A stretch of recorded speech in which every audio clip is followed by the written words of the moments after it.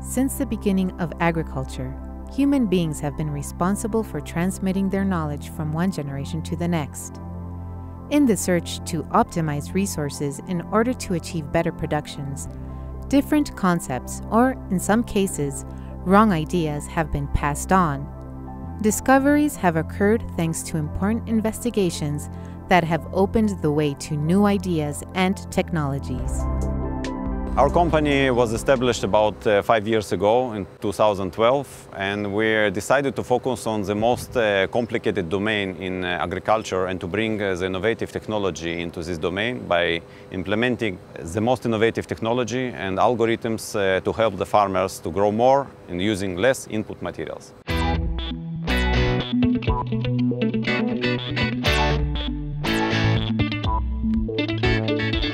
In irrigation, the process of taking a decision on when to irrigate and how much to irrigate is the most crucial part. There are basically two methods of data collection for irrigation in agriculture. One method relies on empirical knowledge. It is based on the experience of each producer and has inconsistent results. The second method relies on the use of precision technology, such as sensors. But they do have a problem of implementing all this data, absorbing all this data and converting it to real irrigation process. This is why our solution comes very handy, and it actually combines those two worlds, the sensing part and the irrigation controlling part. And this is how we combine them together and create the autonomous irrigation solution.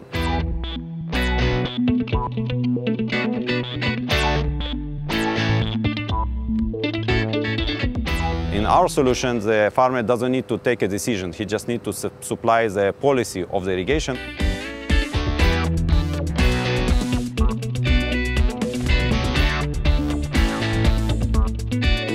Well, the device started several years ago, and the aim of it was to simplify the irrigation control, make it precise, and make it available for every farmer. The idea is to let the plant irrigate itself. We call it autonomous irrigation. By that, we mean that the plant is opening a valve and start the irrigation. The TvAgro company developed the precise algorithm to close that valve. So the plant irrigates itself, and we are closing the valve to make sure that we are irrigating to an exact depth that we want, without percolation and loss of water. This system works in a very simple way. The sensor, a wireless tensiometer, is installed in each irrigation zone near the root system of the plant, either in the field or greenhouse. The sensor transmits data regarding the amount of energy the roots are using in order to extract water from the soil. This is done in order to understand what the real needs of the crop are in real time. So our system analyzes in real time the data from this tension meter, from this device, and sends this information to our gateway, which is a controller. And this controller aggregates information from other sensors in other irrigation zones and sends it by wireless cellular communication to our cloud server. Our cloud server takes a decision on the irrigation based on the policy for every irrigation zone and sends back to our controller. And this is where our controller starts and stops the irrigation by opening the relevant valves of the irrigation zone that we are getting the sensor data from.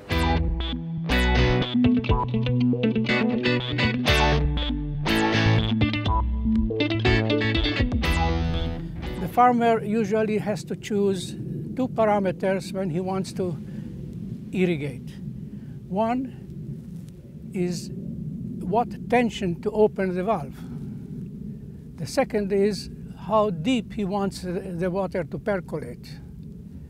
The second question is really arbitrary question, because he can decide where he wants his root system. Usually where you send the water, there the roots will develop.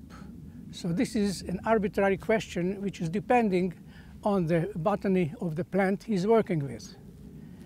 The question of tension is the second question that he has to decide upon.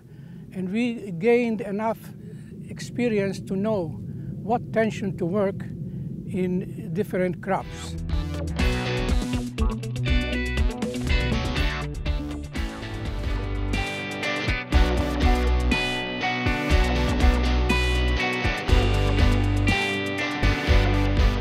100 years ago, this device was actually invented just to measure the tension in the soil.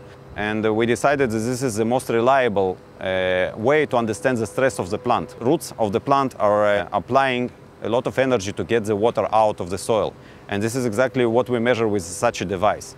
So this device, it actually measures the conversion of all the parameters that affect the plants and convert it to the water tensions that we measure. Now let's find out how the tensiometer works. Basically, this is a tube of water. This is a plastic tube with a ceramics filter. And the only way for the water to get out and come back to this device is through this ceramic filter. So basically, we make a hole in the ground and we fill it up with water. We just open it here, the top, put the water inside, close it very firmly, and put it in a soil near one of the plants in the irrigation zone. Click on a reset button here, and from that point, this device starts to transmit information to our gateway, and this is how we understand the stress in this area.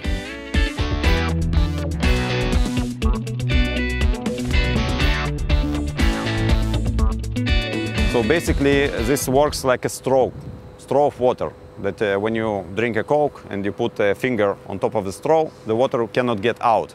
The same goes here. When we close it very firmly, the only way for water to get out is because this area in the soil is dry. And this is what we measure.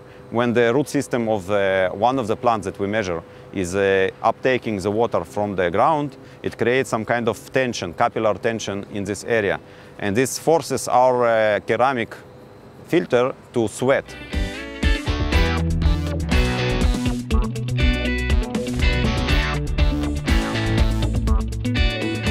This creates a lack of water in this tube, which creates a vacuum in this chamber.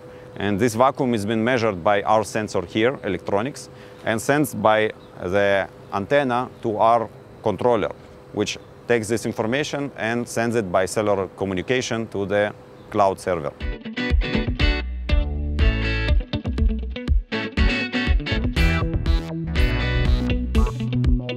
So basically, we can work with any type of soil and any type of crops, as long as it has at least 15 centimeters root system. But in all other scenarios, we can actually provide a very good value. And it could be either on a decision support system, where we have only our sensors that are measuring the tension, or it could be on irrigation cycle, so we are controlling the irrigation.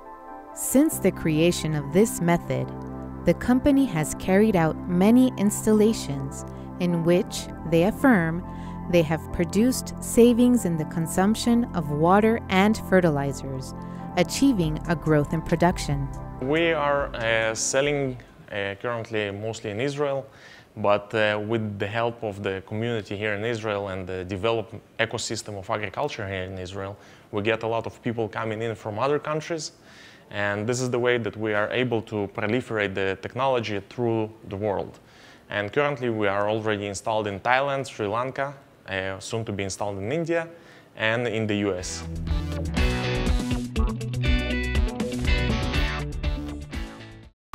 This is the online web server, available 24 hours a day.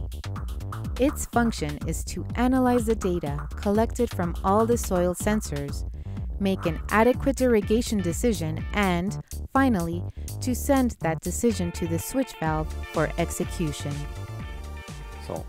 So user can get into his specific project. He can see all his sensors and can log into one of the sensors and see the tension in the soil. And as well, he can see those lines of irrigation and when it started, when it stopped, how much did the system irrigate. And you can see that the whole system is very flexible. Every irrigation cycle cannot be resembling to the one that was before. And As you can see, the interface is very simple. There is no complication about configuration of the system. There are only two parameters basically that he needs to define. The first parameter, as you can see, is where the mouse now is what tension the irrigation should start. So where the tension will start, what is the trigger to start the irrigation, like the tension level. And the next parameter is how deep in centimeters we want the water to go into the ground, and this is where he configures it. And that's it. Basically, the other things are like on what time during the day our system can irrigate, because there are some constraints in the hours of irrigation, like lack of water during specific hours of time. So we can limit our system to irrigate during those specific time slots. And the whole interface that you see here is very easily translated. So we are working now to translate it to Spanish, and then any user that doesn't speak English will be able to log in and immediately understand how the system is working and what exactly did it irrigate for the recent irrigation cycles.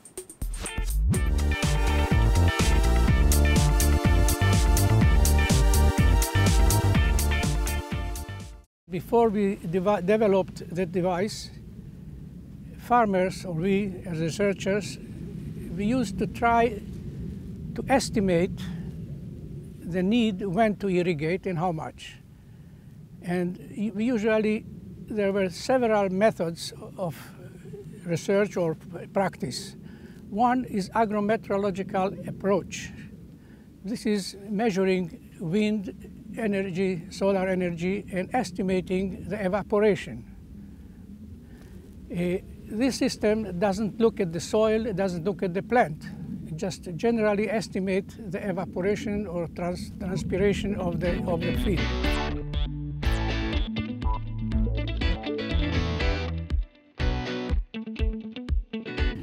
The second approach is the soil approach. Soil scientists' approach is to look at the soil as a storage room. They will fill up the soil to a certain depth and trying to estimate the quantity of water in that depth. The third approach is usually the plant physiologists, which argue that let's look at the patient itself, let's look at the plant itself and try to measure the tension, the water tension, or any other parameter in the plant itself to try to estimate when to irrigate. Usually we had to use one or both methods or two methods to try to achieve some knowledge when and how much to irrigate.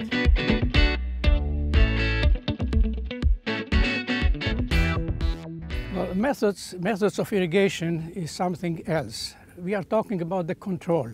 We try to control how much. There are several methods of irrigation. Normally, or previously, or say even today, in many places in the world, they flood irrigate. This is the oldest and the most wasteful way of irrigating, the least desirable. Then you have sprinkle irrigation, which wet the entire soil surface. But we learned back in 1969-70 that you don't have to wet all the area that you have to use in order to manipulate the work in the orchard or the farm. We can irrigate only about 30–40% of the area. So that drip irrigation was developed, and that reduced the volume or the area that we are irrigating, and that was also already saving water.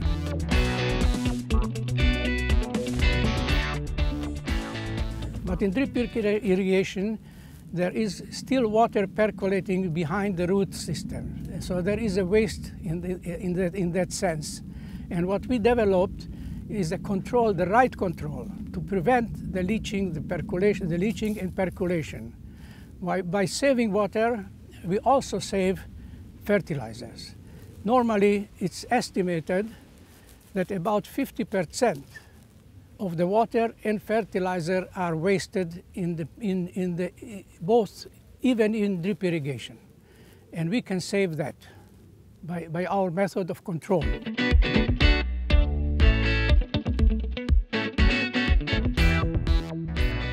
We have been testing our system and using our system for quite a few years now. And the installations that we have today are mostly done in vegetables, and we have some orchards and olives that we are installed in. In all of those installations, we get better results. Mostly we save on water and fertilizer, which is important because both the water costs money and the fertilizer costs money, and the fertilizer itself damages our groundwater, as we know. And in some cases, we actually increase the yield significantly so that the farmer can actually feel the difference in yield.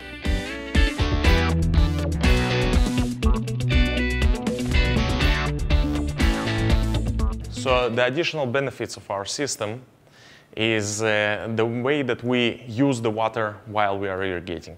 Since we limit the depth to which the water will get, all the carriers in the water, all the additional chemicals that we add to the water does not go below a certain depth in the ground, which helps us to prevent pollution into the groundwater, which helps us as humans. We get better water quality in our aquifers. This is a huge problem in heavily agricultured areas, and this system can help us a lot to prevent this kind of problem while saving a lot of money to the farmer. So the farmer has the incentive to implement the system, and we get the benefit.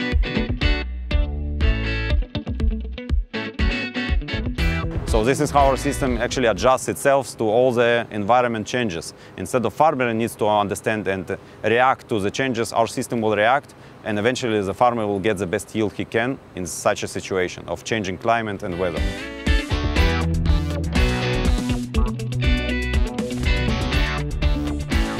In some cases, there are situations where we do not control the irrigation, like a pivot irrigation or sprinklers irrigations, or there are big guns of irrigations where we cannot control when it will start and when it will finish.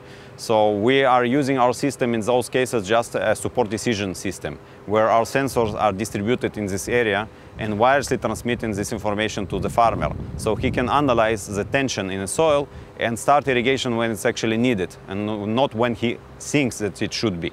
And basically he can see the graph of the tension in the soil in every section where our sensor is installed, and he can actually apply historically, retroactively, the irrigation cycles. So he can see when he irrigated manually and how much did it affect the tension.